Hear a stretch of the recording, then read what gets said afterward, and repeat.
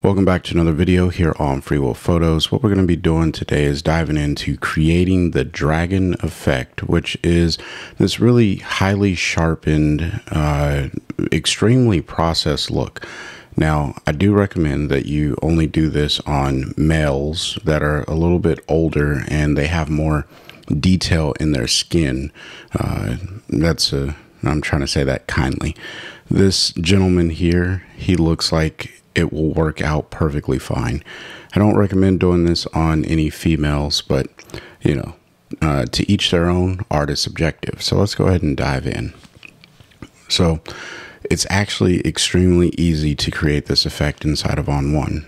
All you're going to do is come to the filter section and we are going to add a grunge filter.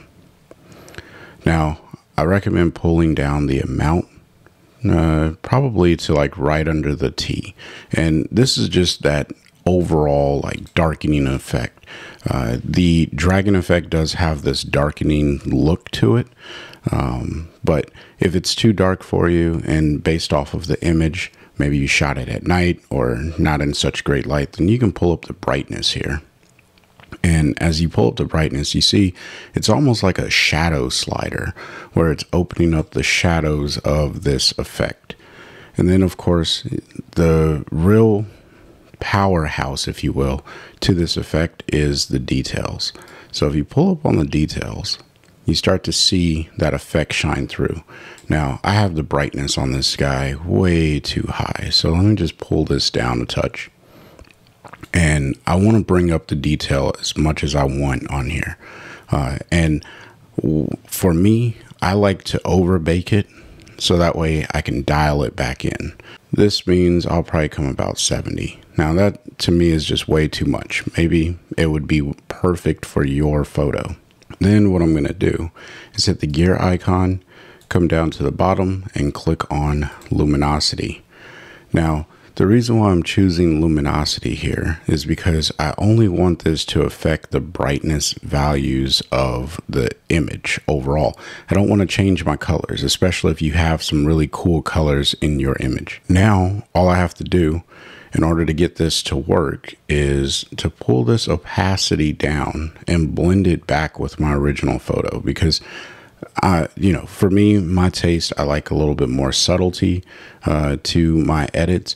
But if I turn this off and on, you can just see how much is becoming sharpened with this effect. Now, to take this a step further, if you use the AI masking capabilities, so I'm just going to click on people and hit apply, and we're going to invert this because I only want it on the subject.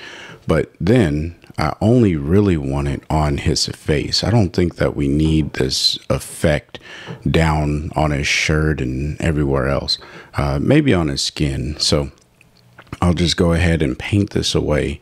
I'm at 100% opacity and a brush appropriate to the size of painting away from his clothes.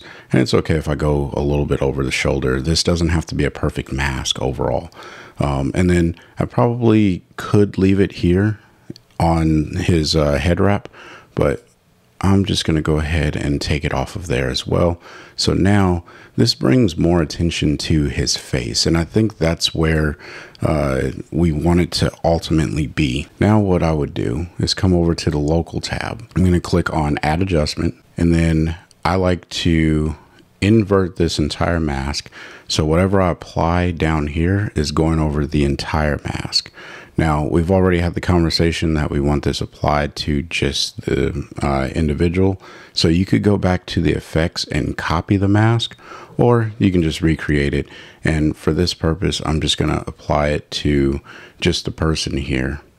And I'm going to invert this because I want to apply it. Any adjustments that I make, I want to apply directly to the person. And what I'm going to do here is pull up on the structure, and this is going to help refine some of that detail. Now, I didn't change the blend mode in the adjustments or in the local adjustments tab because this is where I want to have that finer detail and control over exposing and maybe even modifying the color. All right. So For this one, all I'm doing is pulling up on the exposure, and if I wanted to make it a little bit more contrasty overall, then I can pull down on the blacks, and that gets me like a more edgy look to the overall image. So if I turn this particular effect off and on, you can see it brightens it up, but it also puts more punch into the face. Now, the sample video that I watched from Anthony Morganti, which is going to be linked down below, he talked about desaturating the skin. So, if you wanted to go with a desaturated look, well, you can do that as well in ON1, and it's actually pretty easy. So what we're going to do is create a new adjustment, and then we're going to invert this layer. If you don't invert it, you're not going to see the effect. Right now we have the exposure on, so I'm just going to get rid of that because I don't want to affect the exposure. And then we're going to scroll down here, and I am going to desaturate this. And I'm only looking at the skin, and you'll see why here in a second, because that's the only place that I want it to desaturate. Everything else I want to have that saturation. So, but I don't want it like black and white. Even though this looks pretty cool, I am going to desaturate this just a touch, maybe to about there. All right.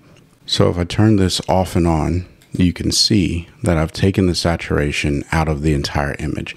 Well, that's not what I want. So first, I'm going to create a mask, hit people, hit apply, and it is going to apply the mask outside of the person, but now I have it only on the individual. Well, the reason why I do that is because I'm going to now come up here to my settings icon, and I'm going to click the eyedropper tool right next to apply. And I'm going to click somewhere on his forehead and apply it to just the gentleman's skin. All right. Now, if I didn't set this mask, this adjustment would be going across the entire image, and I don't want that. I only want it to work in the areas that I want it to work, which is on the person. And you can refine this mask even more by removing it from the clothes and only having his skin showing. So that way, when you make your adjustments here, you're making the adjustments only to the skin. So as I pull down the saturation, you can see it's not affecting anything inside of his clothing. It's only affecting his skin. So now I have a really fine-tuned or refined mask to work off of. And I can even increase the saturation if I really, really wanted to. And you see that gives a different effect. So I can pull down on the saturation and I have that control. And then of course you also have vibrance. So if you want to pull down saturation, increase vibrancy to get a different look, you just have so many options available to you inside of ON1 when it comes to creating an effect like this.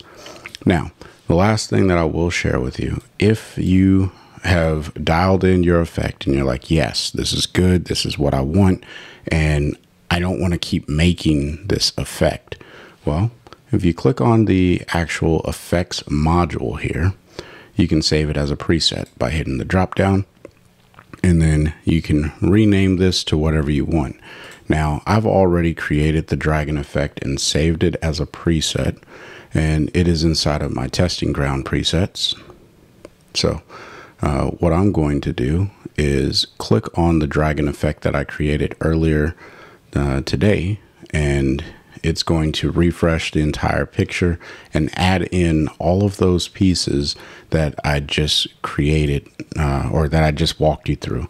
So I don't have to make this every time. I have my settings dialed in, and then all I have to do is really adjust my opacity and do my masking, and I'm on my way.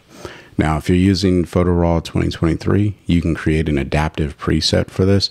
So, you know, if you want to save this with the person already cut out, because I, again, only believe that this is an effect meant for portraits, please correct me in the comment section if I am mistaken. But I believe this is only for portraits. And then you can come over to the local tab, and this one actually has the mask applied. So I'll invert that because it's the wrong way. If you found value in the content, go ahead and smash the like button, consider subscribing, and if you want to see more about photo editing in ON1, click the video on the screen now. Until next time, I want you to stay inspired and keep creating. Peace.